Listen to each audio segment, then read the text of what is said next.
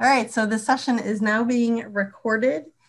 And the format is basically that each presentation will be 15 to 20 minutes with a small window for Q&A. And that will leave us with about 10 minutes at the end for bigger Q&A that brings the two chapters together.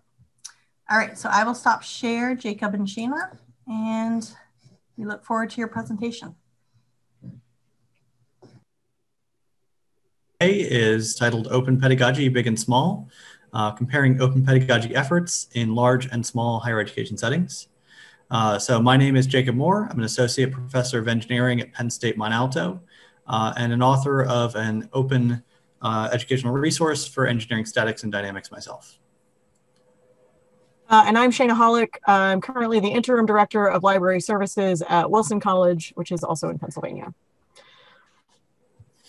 All right, so the purpose of this work was to compare and contrast open pedagogy efforts at large and small institutions of higher education.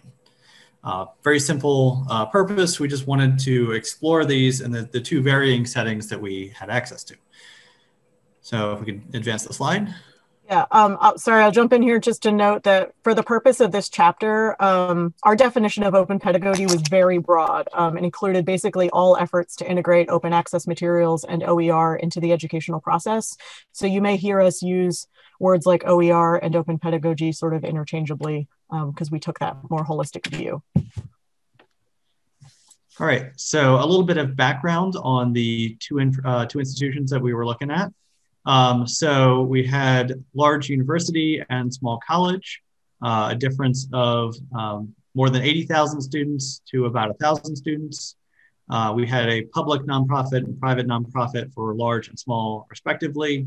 And the large university is a big R1 university.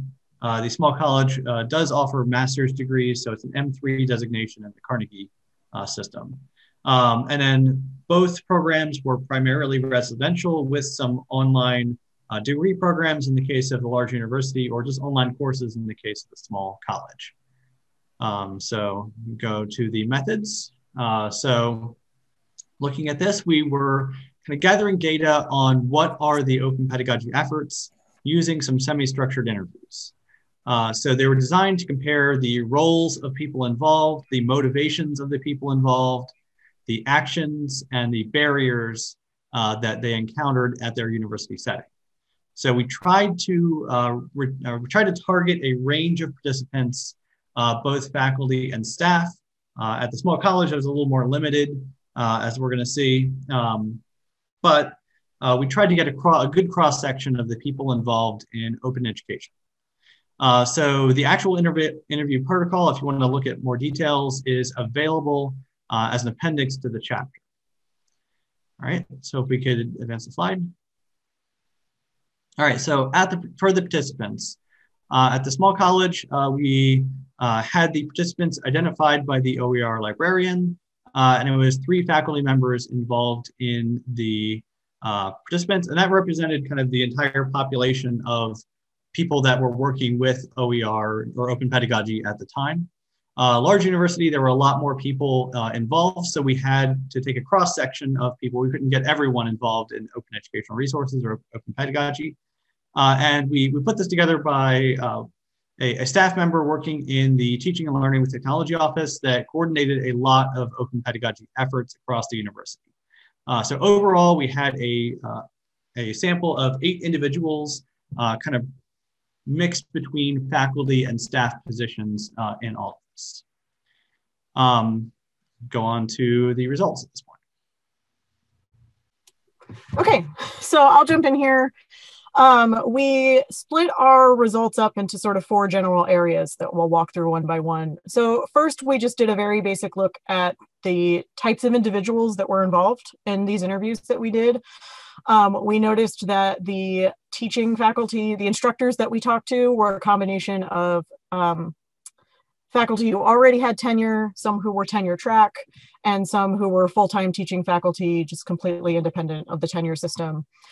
We did notice that we were not able to identify any adjunct instructors who were involved in this work at either institution, so that was a huge limitation. We have some thoughts about why that might have been the case, but that might be a thing to look at in the future. We also talked to a number of people in staff roles who, do not have faculty status at these colleges and universities. And the most common roles there were librarians and instructional designers. We did notice sort of a general trend in that at small college, people tend to be in more generalized positions. Even the faculty, they might be a professor of philosophy, but they also teach courses outside of that department because faculty at small college tend to just be more generalized and it's sort of an all hands on deck. You end up having to do a lot of different things. Whereas some of the folks we talked to at large university tended to have more specialized roles. So this probably was directly a factor in some of the things that we found. So first thing we really looked at were the motivations, what got people into even starting to look into OER or think about doing open pedagogy sorts of things in their classes. The first thing that a lot of people mentioned was the high cost of traditional textbooks. I think most of us here who've been doing OER work for any amount of time have heard this a lot. That more and more people are realizing that textbooks are astronomically expensive and that school itself is astronomically expensive and that this might be a burden for students. We also had some folks who talked about student access more generally, especially for online courses. And we're going to talk more specifically about what that means in a second. We have some specific quotes that we pulled out from the interviews, both in the chapter, there's a lot of them. And then in this presentation, we pulled out some really representative ones that we liked and really wanted to share. So access, not just in terms of cost, but in terms of do you have access to the internet? Do you have access to a place that can ship you a physical textbook? Can you buy things from Amazon? Can you get mail where you live? And then we also saw some more philosophical motivations for doing this work. Some people talked about, they were really interested in exploring these alternative ways to develop and share knowledge, especially when it came to things like maybe getting students involved in the work, which I think Cynthia is going to talk a little bit about later this hour. And we had some faculty who said things like they just weren't content with the current options that were available as far as commercial textbooks. So they wanted to write their own stuff for their own course. And since they were going to do it anyway, they thought, why don't I openly license it and make it accessible to all the other people out there doing this work who might also not be satisfied with the current options.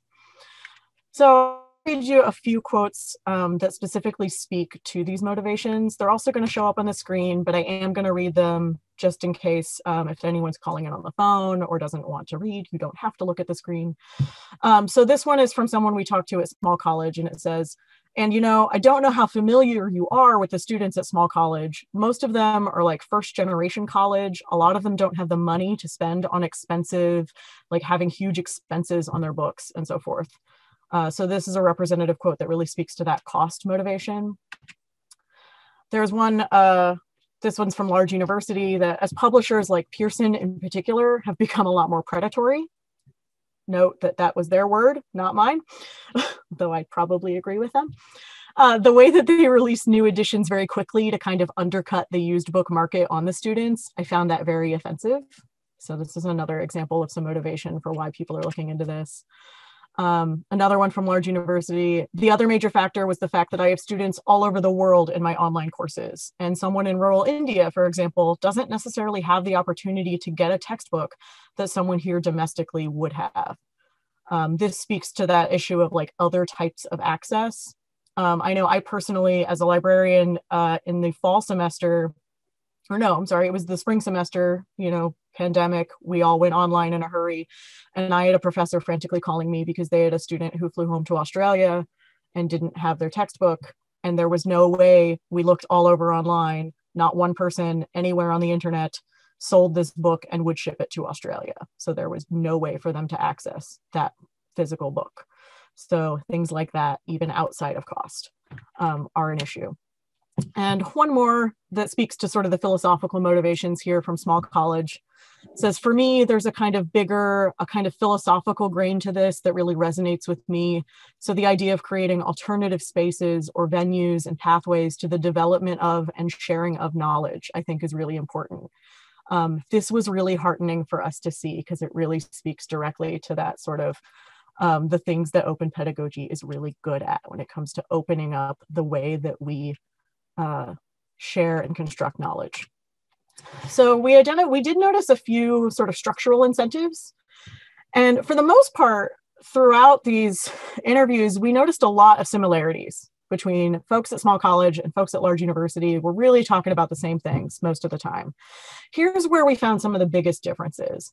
The biggest one, of course, was that large university has an existing program in place that offers a financial incentive for folks who are doing this work.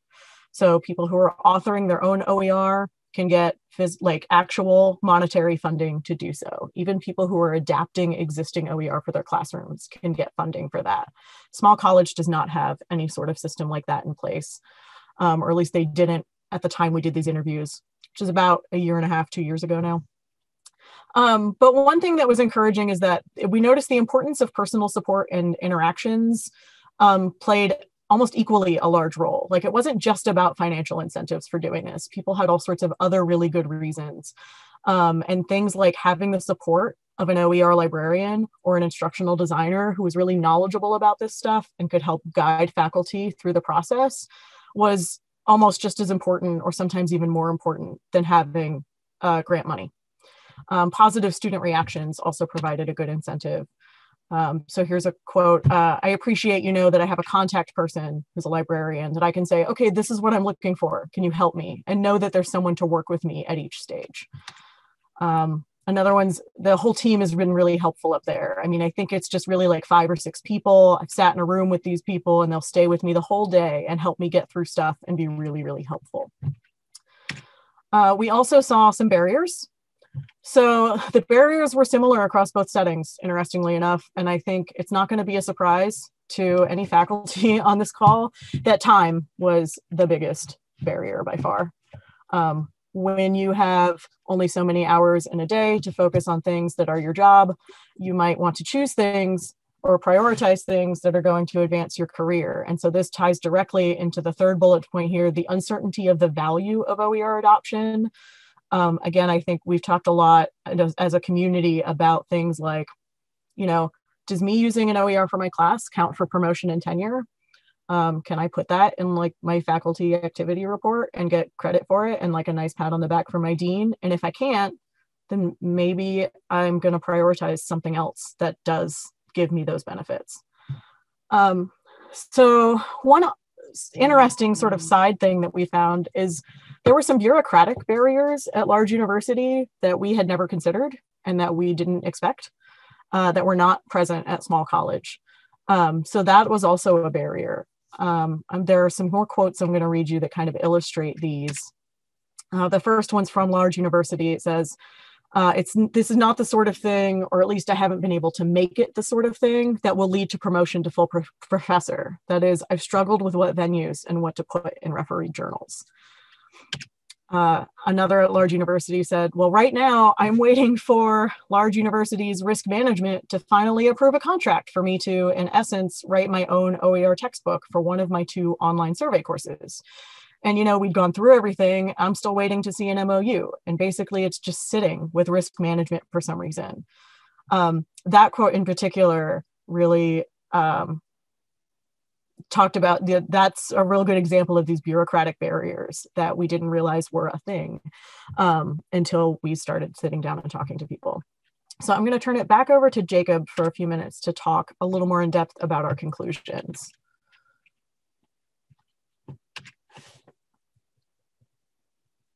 Jacob, you are still muted, I believe. All right, so for the conclusions, the structural barriers and incentives were remarkably similar. We noticed a lot of similarities between the 2 groups. We were kind of expecting, to be honest, more differences, but it is actually kind of useful that there are a lot of similarities because they don't need to, we have common strategies that are going to work in a lot of places. So there was more monetary support at large university, but the personal support, particularly in the form of staff expertise and time, was basically seen to be a more important in driving open adoption at both institutions. So having the people available, and you still have to pay the support staff, But it's not about handing money directly to the faculty. It's often about having the support people there, having the staff there that can really help people out or help faculty out in adopting or authoring these tools. And there were repeated references by the faculty to address the importance of librarian and staff support. In particular, we've gone through some of those quotes. There's more of those in the paper as well. So I'll hand it back to Shanna for some of the recommendations we have in all this. Yeah, we wanted to take a look at these conclusions and, you know, kind of leave you guys with, we're wrapping up here. Some things that, again, you might already know if you've been doing this work, but some things that we really thought might be helpful to put our efforts in the future. And this is a lovely picture of a cat here to support you all through this ridiculous time that we're living in. But basically, that's like the number one recommendation is people really over and over identified the need for support in doing this work. And I think a lot of people, they hear support and they assume it means we need to start a grant program and we need to pay faculty for the extra work that they're doing. And that's a good thing. Grant programs are good. Financial incentives are good, but they're not necessarily completely sufficient. If you are at a small college or super underfunded place and you don't have the ability to start a grant program, it doesn't mean you just, you know, throw your hands up and there's nothing you can do. That, you know, having specialized staff support was one thing we saw over and over again, that, and sometimes this is staff that you may already have on your campuses and you just don't realize that they know how to do these sorts of things. So librarians and sometimes instructional designers and other support staff already have expertise in things like copyright and open licensing, in things like how to find OER. As a librarian, I get questions all the time from faculty that are like, well, I tried to find OER for my courses and I looked in like 2 places and I couldn't find anything. So I guess it's not out there. And I'm like, I wish, like, let me look for you. Like, this is what I do for a living. It's not an imposition. It's not a problem. Like, I can do a more thorough search and find you things. Time was also another huge issue. So we had some faculty talk about like, well, maybe if they were given a course release for a semester, then that would free up some time for them to author an OER or really adapt an OER for use in their course. And so that might be another avenue to explore. And also recognizing this work in a more formal way.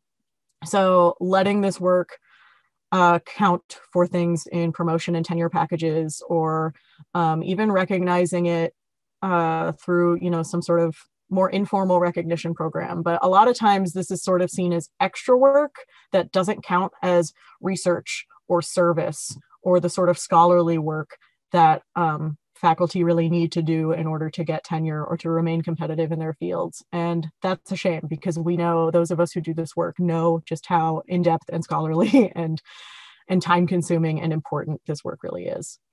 So I'm going to leave you with this cat.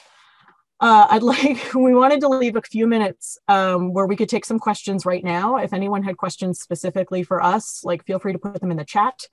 I'm keeping an eye on the chat, or we can save them for the end, whichever is more comfortable. We're also going to have some time at the end where we kind of squish these two together, but I think I'm looking at the time and I think I'm going to stop here and turn things over to Cynthia.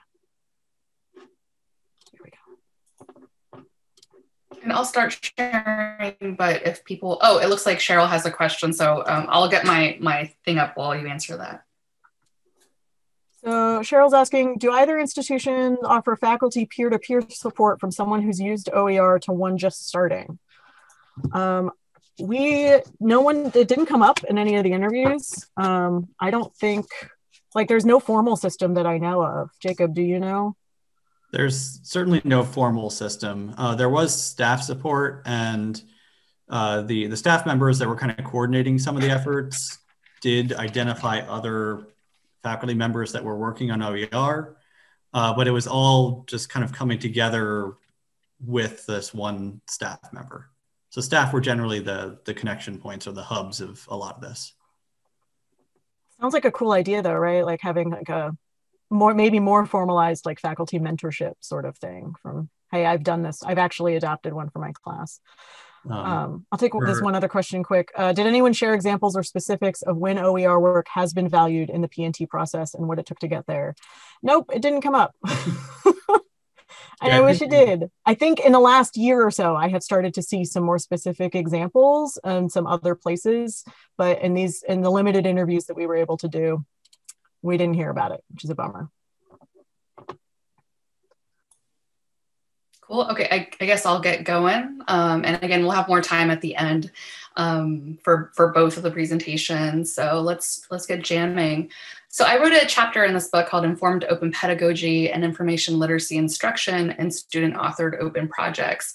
I work at a community college, so I'm both a librarian and teach 4 credit classes. So librarians don't always do that. So it's really awesome. And that gives me kind of an extra way to do this open pedagogy work. I'm going to talk really briefly about the actual chapter, but I wanted to talk more about the example that I share in the chapter today. So every time, okay, let's go.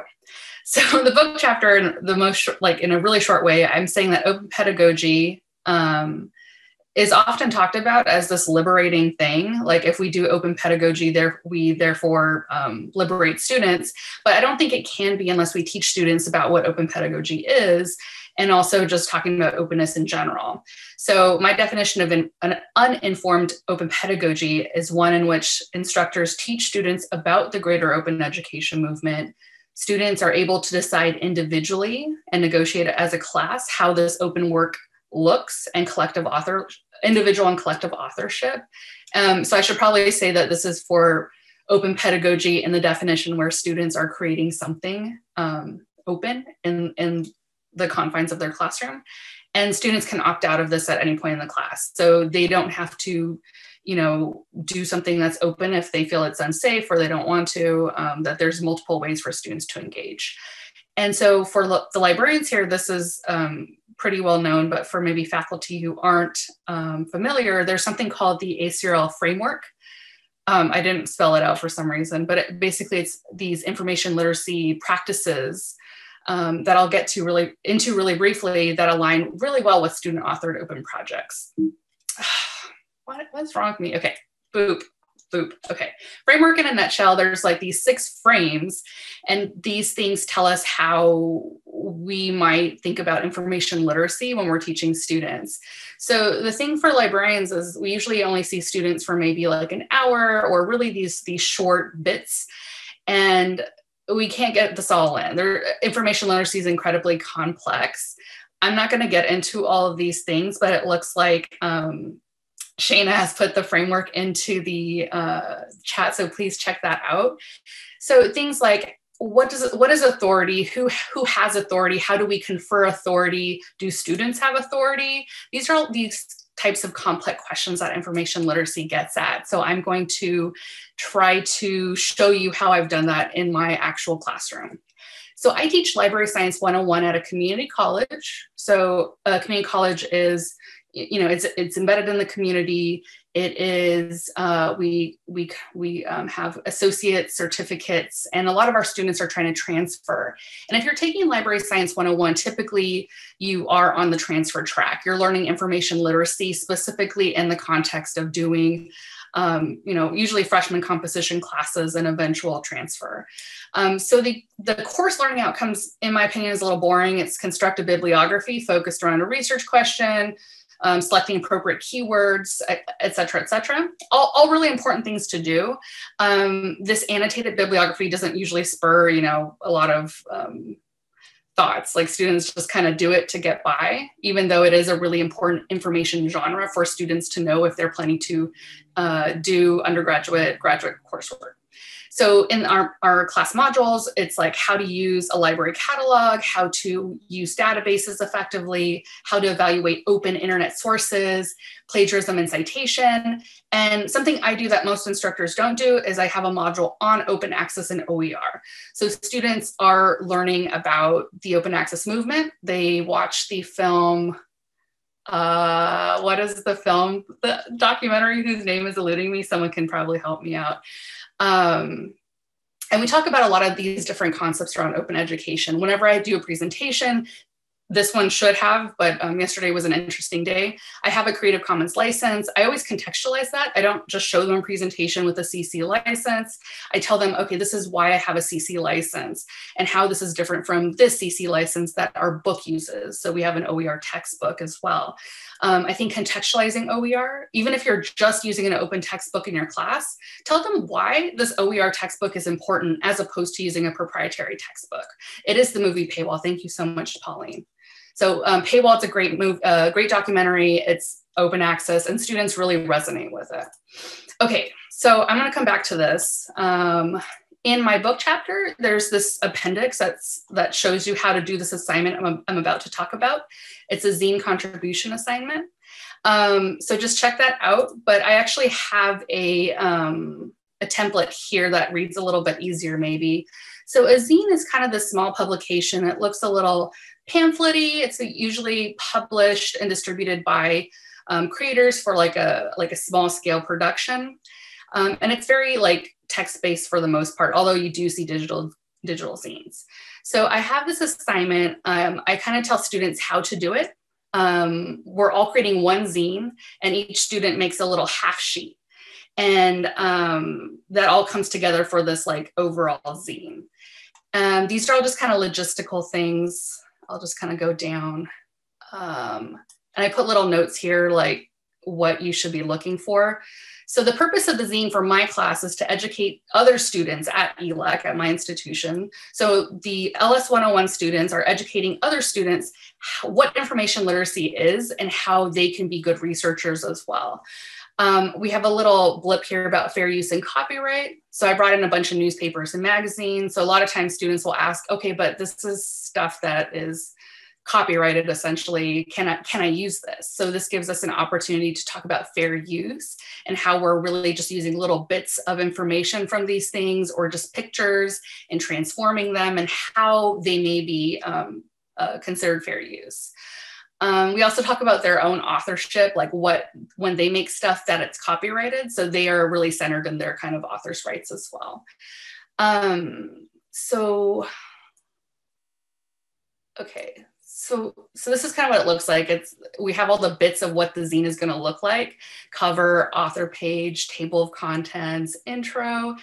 And then what they end up really, the bulk of the assignment here is that we have these kind of 1, 2, 3, 4, 5. Sorry. Okay, I can't figure this out right now, but there's lots of different elements going on in this assignment. And if it says available, the students can sign up for this bit, and it is related to their open textbook. I have an example here. This was my actual class. And so you can see, like, I put my name under professor name.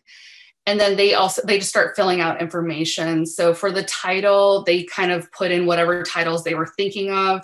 So we went with information power, everyone +1 what title they liked. I really liked information #lit, but I'm the professor, I don't get to choose, it's a democracy. So we went with that. And then they actually decided what metadata would go into the zine. So they wanted to say that the collective authorship was by library science or library 101 honor students. We put the date as fall 2018 as opposed to other ways that we could have put in the date. We made a lot of decisions collectively along the way. Hopefully this all makes sense. So that's how we laid out the assignment. I'm going to show some examples of what the assignment actually looked like. So again, info equals power was a title we agreed upon. One student made this cover. You can't actually see a lot of it. It didn't come out in the copier. We also went over what a copier is and how it works. And a lot of students struggled with that, like what shows up, what doesn't show up. So info equals power, really great cover. I wish I had a copy, but it's in my office. This is the table of contents that we decided on. And then the students themselves made a dedication page. They decided on it, dedicated to the struggling and confused. I loved it. Okay, so you'll see that these all have very different, they all came out really differently, and it's pretty cohesive. So we had a keyword searching bit. Someone took a graph out of the textbook and just placed it here. The next one, a student was a little bit more, didn't just take things out of the textbook, but replicated a Google search page. I really loved that. I wrote developing a research question, so don't mind that. Scope. So this student made a really, really beautiful page, but it didn't actually copy really well. So I use this example for students. I'm like, if you have really dark images, it's really shiny, that's not necessarily going to look good in a copier. I love this one, the student. I didn't actually show any examples today here with students who put their names on the actual pages, but the student put VRG, their initials. So students were able to put their whole name on an individual page. They could put their initials, or they could just like not put their name at all. And at the front of the book or the zine, there is all the authors who wanted to be listed. And so some students have their full name, some went with a pseudonym, some went first name, last initial, and then some students didn't want to be involved at all. So everyone had kind of different layers of what their authorship looked like. And this one, again, didn't come out really well, but we learned from the process. And this is my favorite one, because one of the biggest things was I was telling students, like, you're communicating to other students. How can you get the attention of other students? And, you could look at this and be like, okay, it's got a bad word on it. But it does like draw your attention. There's something to be said about how the student decided to elicit the attention of other students. And if you look at it, it's really informative. It's cutting bits out of the textbook. I really like it. But I could see her being like, okay, the professor said to be creative and I can do whatever I want, but I don't know if she actually meant that, but I really did mean it. So I love that.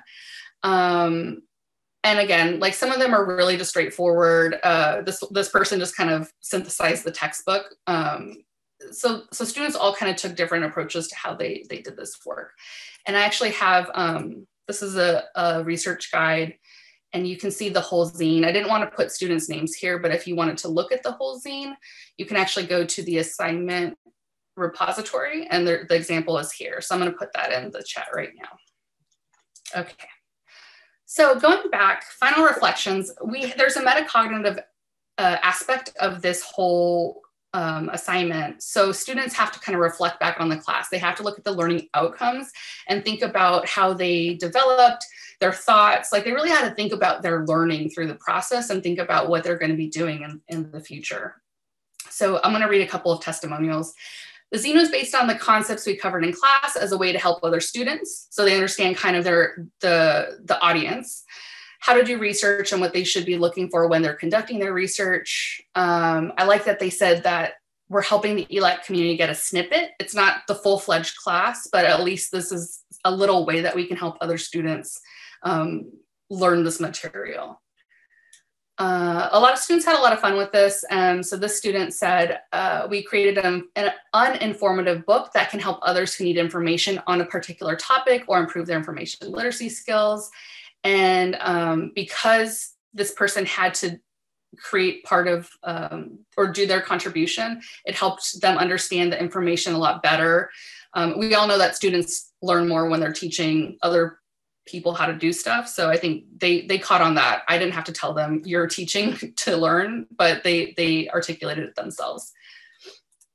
And this one I liked a lot because the student never talked in class. I had two students like that too. They just never talked in class, and they both had the best reflections in class or in the discussion forum. So working on the zine was my favorite assignment.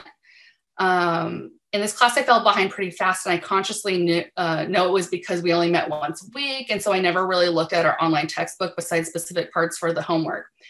I think this kind of reflects that my students are really honest. We built a lot of honesty through the process. And so, she said, hey, I wasn't doing all the readings, but because I had some stake in this assignment, I felt really compelled to catch up and relearn this material.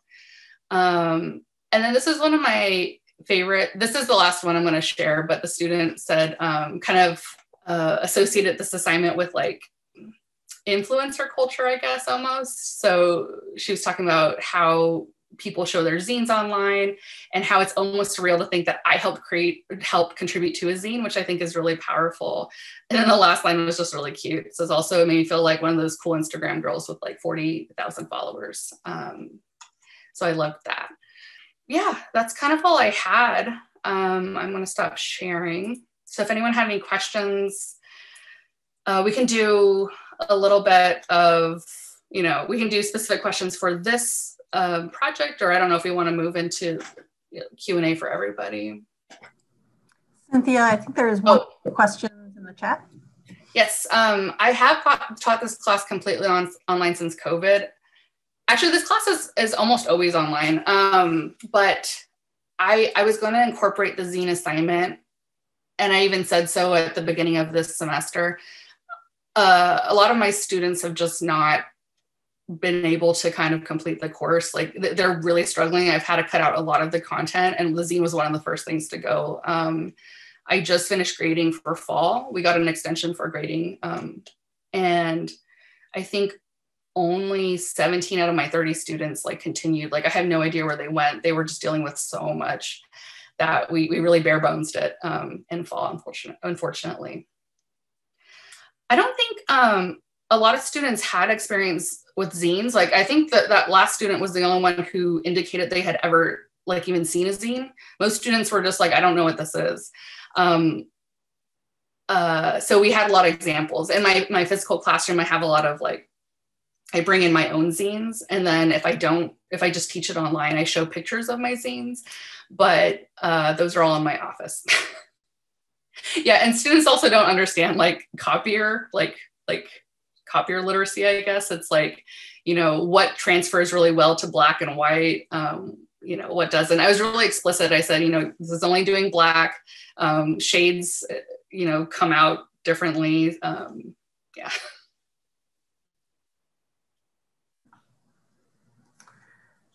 Oh, I'll share the assignment again. It was in the same place where the actual zine is, but here's the link again. And I will add to the Open Pedagogy Approaches book is an OER in itself about OER. So through the different chapters that you'll read, like Cynthia's in particular, she does share all that information as OER. So modifiable, all that. We thought that we would present a question to all of you and maybe get some conversation going because in both presentations, they've talked about motivation and I guess incentive with the case of the students as well, I guess, that incentive, maybe they didn't know it going into the zine, but what did they come out with?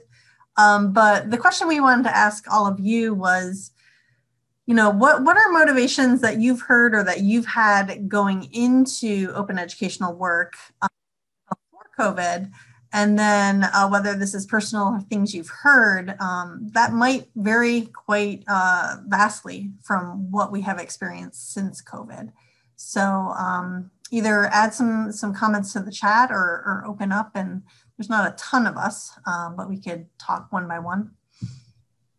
But I know we have a good mix of library and instructors in the group. Yeah, I just want to say, Jacob and I in particular did all of our interviews well before COVID. And we were, we've been thinking about how much things have changed and how I've been hearing from all sorts of people in higher ed and even K-12 who are really giving OER a second or third or much harder look now that they're doing a lot more teaching online and access is becoming a thing. So if anyone else has experiences to share there, that'd be cool. Yeah, I like that Deirdre does mention this is the wave of the future of teaching, which is great. Hi, I've worked with instructor who teaches both French and Arabic, and her issue with the French textbook was that it was incredibly expensive, but it had some really good ancillary materials. So while she was able to find a French textbook, OER, and I think it might have been out of BC campus, finding the ancillary materials was a little difficult, but she jumped in and started making some of her own videos and included students in making videos as well. She contacted the speech instructor who was teaching online and kind of got a general outline of how students could make and share videos. And she found that it really did change the tenor of the class. For her Arabic class, it was just really difficult to find OER, but we did find some things that were out there. And again, she really started enjoying creating her own materials. She had a lot, she taught for a lot of years, but it was just organizing them. So I think the motivation for her was both the creativity that she experienced, which was unexpected consequence of doing OER. And that was really nice to see. I'll second the ancillary materials being quite important. I know in engineering, the test banks and Canvas quiz questions and interactive homework sets, all of that is kind of a selling point for a lot of the commercial textbooks that are very expensive. And it takes a lot of time. There are efforts, there's tools such as WebWork, which is an interactive, it's randomly generated homework problems using random numbers.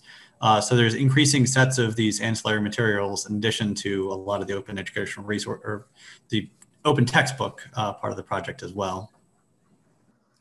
And Cheryl, if I could clarify, were these her motivations before COVID, or has she really picked this up during COVID? Well, she's been teaching the courses online before COVID. So, and she also teaches face-to-face. I haven't talked to her since COVID, but I know the fact that she had taught the courses online made a huge difference because they were structured to be online courses and she had built-in discussion. But she is also, there is a small conference that I found out about, I think it was at Kansas State University for language instructors and using open pedagogy. So now she's found a community. And since everybody's online, I think a lot of her courses are going to stay online, and I don't know what it's going to be in terms of the fall, but I know we're online through the end of the summer at least. That's wonderful. Oh yeah, so Elaine is looking for a link to that conference if anyone has that. And then what I also was thinking about is a barrier. So when I asked that question, did it happen after COVID? I just wonder too, to add to the motivation question, barriers. Now that professors are learning how to teach online for the most part. So, this adds an interesting layer, but also sometimes an essential layer. So any comments or experiences with that? Hi, this is Elaine. I'm an instructional designer at JMU, and I feel like this is where I'm struggling, is that I have these faculty that are, maybe they had some online experience, maybe they didn't, but they're kind of in this space where they're like ready to break their course, right? They're ready to just break it open and like let go of the like, why is this chronological? Why are my units this way? Why am I doing any of this way? And they're on that like precipice of ready to redo things. And I'm like, oh, this will be such a good time to bring in, open, right? And talk about it. But it's such a fine line to walk because they have so many other things they're thinking about. So like, I have a hard time sometimes like figuring out the right moment and how to introduce it and kind of the right path for each person. You know what I mean? I don't know. So I don't know if others are finding that. Like there's an energy there, but I'm not quite sure how to like harness it or leverage it with them. I'll speak. So I've got another publication that just came out on OER, specifically in engineering mechanics. And with a lot of the instructors, there's always like a straw that breaks the camel's back. So there's usually building tension. A lot of times in engineering, it's the high cost of textbooks. They can be up to $200 a course. But there's always something like a new edition comes out for a textbook and they're just like, well, I got to rebuild everything anyway. Or they end up teaching a new course. And so they just want to jump into that. Or the publisher does something that really annoys them that particular semester. So take advantage of people on the precipice because you can kind of like push them and get them to, it's a big effort to integrate OER into the course. But a lot of times if they're on the edge, there's just something that's going to push them over the edge. I'll put my colleague Kristen on the spot, but it kind of gets to both Elaine and Cheryl's situations. But Kristen, do you want to talk about your work with Julie? Well, before I say that, I'll also mention, I think too, there's like Jacob was saying, of people that are on the precipice of making those changes and wanting to take that they're willing and able to take the time, and at what level do they want it? Can they do the work? But also sometimes it's on a programmatic level that everybody's got to teach the same class and they want it to be consistent and everybody's got to agree on it. So you've got all these people that you have to make sure they're all on the same page, that they'll agree to the same activities. So that I feel in my beginner's point of view has been a little intimidating. But right now I'm just getting my toes wet with OER, with a French professor at the U of R, where we worked with her French culture class, and we had a few students make OER, and we're in the process of making a repository for French culture. So we're kind of just getting beginner kind of work with this, learning about it, and then we'll do more with her French migration class in the fall, where the course itself will become an OER. But we're just learning as we go. But I'm very much at the introduction level. If anybody has any advice or suggestions, someone who's just embarking on building a repository of OER from the librarian or the professor level or perspective, I would love to hear it. I feel like there's so many choices that we can make and how we go about doing it. So if there's any nuggets of advice anybody has, I'd love that. Addressing the peer-to-peer, so on the faculty member side of things, it all seems to be informal, is what I've gathered. Like there's no I've never had a peer mentor. I've never seen anyone who's like a peer mentor for someone adopting OER. It's a lot of the straw that broke the camel's back kind of deal too, where it's like someone's really fed up with the textbook. They have a peer that's like, oh yeah, I should totally do it, totally take that plunge. And that helps to push them to do it. But it is a lot of individual work in the end. Like your course is your course, and you have to make the resources work with what you have. I just want to throw out there, I'd also be interested if anyone has any ideas or thoughts about how student engagement may or may not have changed since COVID. I think Cynthia touched on this a little bit, but I've noticed it's been way harder than normal for me to get students on my campus engaged in anything. So that makes student-centered open pedagogy more difficult, right? And I don't know how much of that is pandemic related, how much of that is the fact that we went completely online in the fall and they weren't used to online courses or online structure at my institution, or how much of that is just that the world is on fire and so it's hard to do anything right now, which I personally relate to. I'm seeing a lot of yeses in the chats, like it's all of the above. And I think Colleen wanted to say something, was that? Yeah, I was going to say, so I've seen a lot of that as well. And I think a lot of it is just like Zoom fatigue. Like students are just so tired of being on video chat all the time. And I think one thing that I've tried to do when I do teaching is incorporate like other tools where it's maybe more text-based communication or just alternative methods of interacting where you're not just, on the video screen all day. Or something like a message board or a forum, I find really helps for engagement because they can, get online when they want to, post a message and then read it later. So yeah, I think a lot of it, and like you said, a lot of it is just sort of the state of the world right now, which we can't do anything about. But yeah, I think alternative methods of engagement that don't involve video chatting, some students work better with those. Yeah, I know Jacob was, and Shanna and I were talking about videos being really, really useful. I know my students really enjoy not reading right now. And I've always taught my class asynchronously, the online class. It's never been live. There's never been any Zoom component. But students are still really struggling to get through these textbooks. So, and honestly, the online textbook we use is still a little bit jargony. It's a little bit hard. So I spent this semester transforming those chapters into just like shorter videos. They're totally not polished. They're just like, this will get us through the semester. summer, and it's like pulling teeth, but students have confided these really incredible stories of what they're going through. And it's like, I don't know. It's really hard to get through these times right now. Cynthia, I just had a thought. If the text, I don't know about now with all that's going on, but if the textbook is really jargony, it would be interesting to see students kind of convert those definitions or that language into their own and kind of explain the concepts on their own. Just like in your zine, like they use their language to speak to each other. So.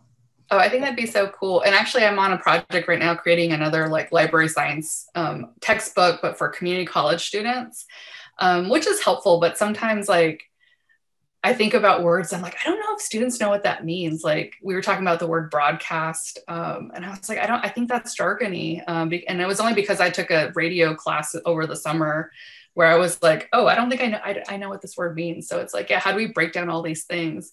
And also right now I'm in this position where I'm a professor at a college, but I'm also a student. And so I've been talking a lot with students outside of my like authoritative role as a librarian, and grad students and undergrads reveal a lot of things when you're in the student role. So I think about embeddedness too, like how can we just talk to students outside of these like formal classroom settings better also. It's hard to replicate for sure. Yeah, I've definitely seen some cool projects. I think there was one out of BYU where a course will take an already openly licensed textbook that might be a little too jargony or at a level that's like maybe not quite right for this class. And like, you know, by the end of the course, when the students are experts in that topic and they might be a little more comfortable with the jargon, having the students actually like revise the chapters of this open book and write new ones and incorporate it and do it so it's more in language that's accessible to them. And then, you know, the professor can use that for the next class and they can kind of keep iterating on it and building on it so that it remains current and that the language remains current and accessible. So that's really cool. So we'll take a little pause if there's any remaining questions. We have about 3 minutes left and I'll wrap it up in just a minute, but any other final comments or questions for our presenters? So anyway, what I was saying was thank you all so much for coming, and thank you so much to our presenters, both for their work in the book and then their generosity to come in and talk to us about their ideas and their perspectives. I think Jacob and Shanna, you may have the next impetus for your next study. How does all this happen in the COVID world? But I did want to leave you with our contact information, as well as the short link to the author series. And our next presentation will take place next Wednesday. If you can see that, I'm trying to get the bar out of the way here.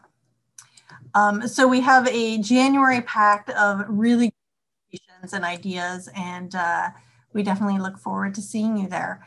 One last thing I'll say is that the book, as of yesterday, is now print on demand. So once we get this slide out and the presentation recording out, on that first slide, you'll see the short URL if that's of interest to you. So with that, thanks again to our presenters and to our audience, and have a great Thursday.